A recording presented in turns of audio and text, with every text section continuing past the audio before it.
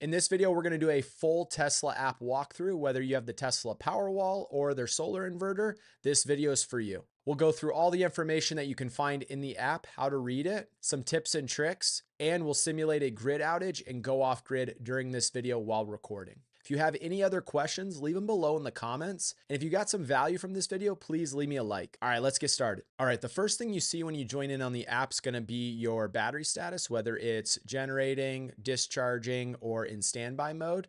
Right now you can see it's discharging, which means the battery's providing power to the house. You can also see your live solar output as well as your home energy consumption. Then you can see your Powerwall state of charge, which is 100% in this example, and then how much power it's either sending out or receiving. And then if you are receiving or sending any power to the grid, you can also see that information here as well. So it's really easy to understand. The Tesla app's fantastic. It's my favorite solar app as far as the main monitoring portals there are with Enphase, SolarEdge, and then Tesla. I mean, not only is the app really cool to look at, but it's also easy to understand, and there's a lot of good information in it. You'll have a few tabs on your home screen. So you'll have your energy, your impact, and then your settings. You'll also see a go off grid simulation and then a support tab. So on the house right here, you can see a live view of what's going on. And then you can also see some colored lines. The yellow line represents solar energy. The green line represents Powerwall energy, and any gray lines will represent grid or utility energy. So that'll just give you a really easy visual aid of what's going on with your energy and the energy flow. We'll start here on the energy tab. Right off the bat on the front page, you can see how many kilowatt hours were generated on that day. So it gives you a really easy view. On the bottom, you can see some icons. These are basically your energy views where you can see and filter out any specific data. You can see a home view, so your home's energy consumption. If you have a Tesla vehicle, you'll be able to see your vehicle energy stats. Here's all of your Powerwall information. Here will be all your solar information. And then this will be all of your grid information. We'll start on the solar tab. Pretty typical solar monitoring. You can toggle off the energy flow on any of these tabs with this little eyeball icon. So if I go ahead and I click on this, you can see right here, it takes away all the colors, which is essentially your energy flow. If we toggle it back on, it'll give you a live view of what happened with the system throughout the day. So you can just touch the screen and then kind of scroll across.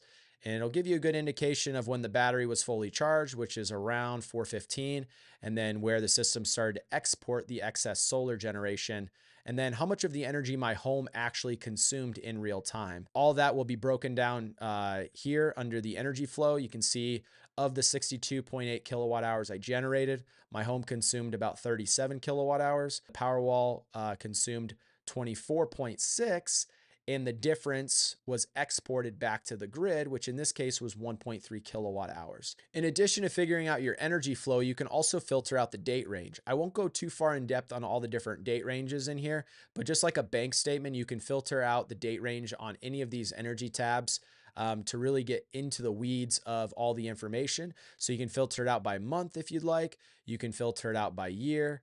You could filter it out by lifetime or a custom date range. So if you want to go back and see a specific range, say maybe I want to see the last 30 days, I can go in, adjust that, and assign a custom range. And this will give you a breakdown in individual bar graphs, but also the breakdown of the energy flow. So like I said, this could work on any of these tabs down here in the bottom if you're trying to get into that information and find it out based on a specific date range or a larger date range. But in this video, I'm just going to stick with the day time scale to make things simple. Let's go into the home consumption tab over here on the far left and see what that energy looks like. On the home tab, it's going to give you a full breakdown of the amount of energy you consumed over that day. It'll also give you 5-minute intervals of how much power you were pulling at any given time. You can see these spiked lines that represents the AC unit. So in this case, we're talking about home consumption. It's going to let you know how much power came from the different resources. So during this particular day, 11% of my power came from the battery, 50% from the solar, and 39% from the grid.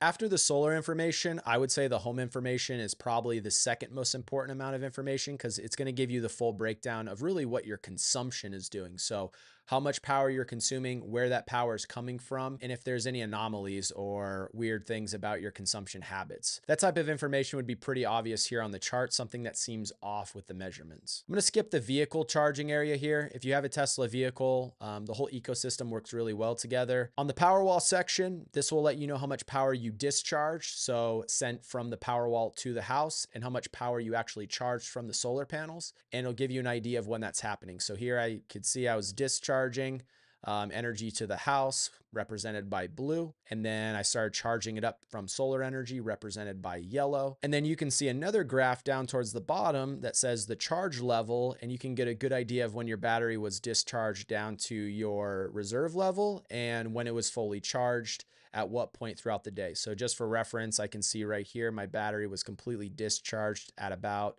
7:05 a.m.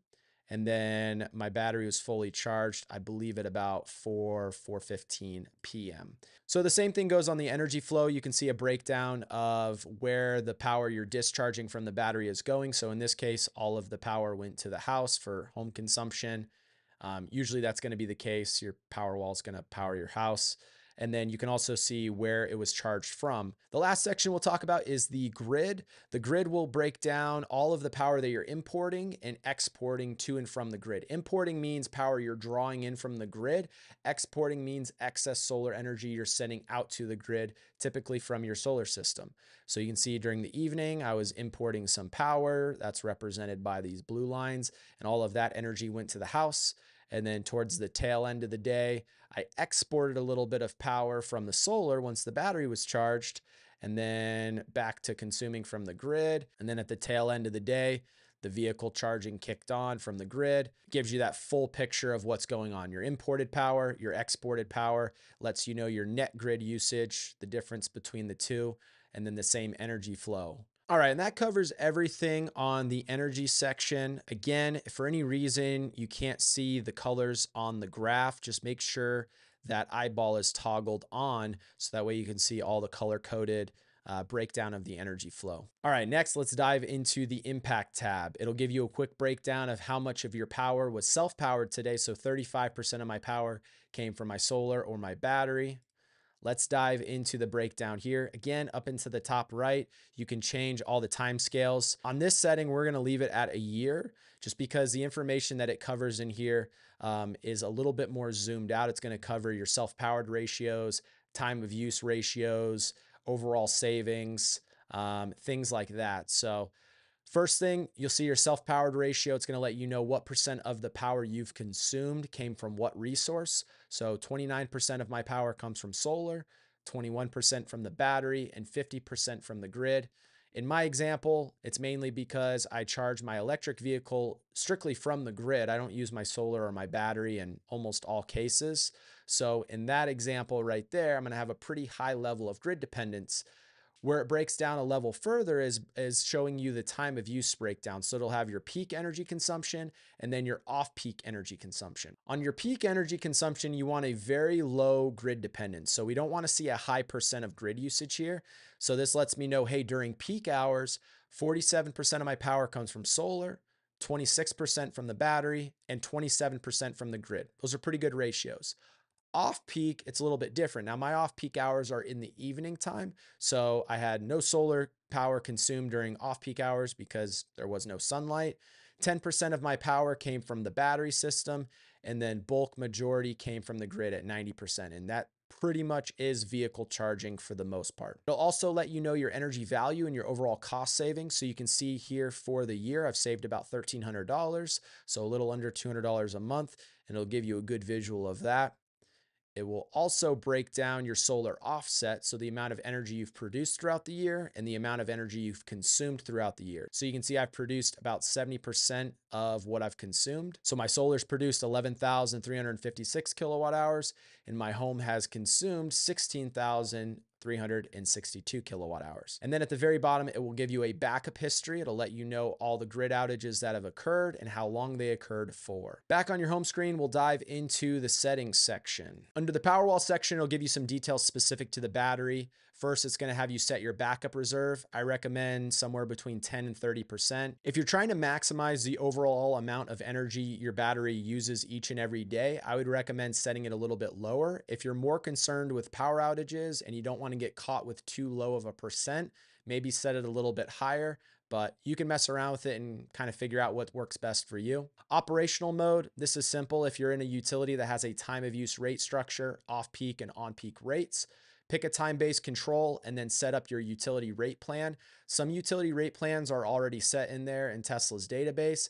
Some utilities you have to enter in all of the on-peak, off-peak rates. It's kind of confusing. I'm going to create a separate video on that. If you're in a utility that has a flat rate for their power, there's no time-based rate structure. They charge the same amount for energy throughout the day, throughout the year.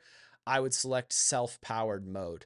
So that's the difference between the two options right here. Tesla gives you kind of a quick breakdown of it, but in most cases, time-based control is going to save you the most amount of money. Advanced options, if you have PTO from your utility, make sure permission to export is toggled on, so that way your system operates at full capacity. And then grid charging, if grid charging is allowed in your area, it's your call if you want to toggle it on or off. I don't have that option. If you're in a utility that has some sort of rate structure where it makes sense to charge from the grid and then use that power during on-peak and you're able to do so, it might make sense. I would just consult your solar company on what the best option is for you. If you're in Arizona, it typically doesn't make sense and it's not allowed by most utility providers. So that covers everything on the Powerwall settings. Vehicle charging, I'm not going to dive into. If you have a Tesla vehicle, that whole ecosystem works well together. In Stormwatch mode, I would recommend having that enabled. Basically, if there's any sort of weather alert that gets sent out that may lead to a grid outage and your batteries are a little bit low in charge, it'll actually use the grid to top off your batteries. So that way, if there were a power outage, you would have a higher capacity or even full charge on your batteries to last the duration of an outage. It's a nice feature to have. The only disclaimer I would say is if you're in a utility that has really expensive cost of energy during on-peak or a demand charge like we see in Arizona, I would be really careful of this, just because if you have a storm watch occur during on-peak hours and you're pulling a bunch of power from the grid into your battery, it could be a little expensive to charge the battery during that time, depending on the cost of energy. Utility rate plan, this is another section where you'll input your specific utility's rates if it's not in Tesla's database. Wi-Fi, self-explanatory, you set up your Wi-Fi there. Manage access, you can share access to your Tesla app to another user. And then my home info, just gonna have your address and site information, things like that. All right, now we're gonna go through and simulate a grid outage. You just wanna go ahead and click go off grid. And then at that point, it's gonna give you a second prompt. So it's hard to do accidentally, but we'll simulate it live right here, where you guys won't see any interruption with lights, Wi-Fi, cameras, electronics. It's an automatic transfer process. So realistically, you actually don't know your house went off grid, but you will get a notification sent to you from the Tesla app letting you know, hey, there's been a grid outage. And then once everything gets set up, it'll give you an idea how long they project the batteries to last. So you can see right here at the top left, off grid, it'll give you your state of charge. So it'll give you a projection based on your current draw rate. Right now I'm pulling 3.7 kilowatts, which is pretty high. That's with the AC on. There's really not a lot of conservation going on here.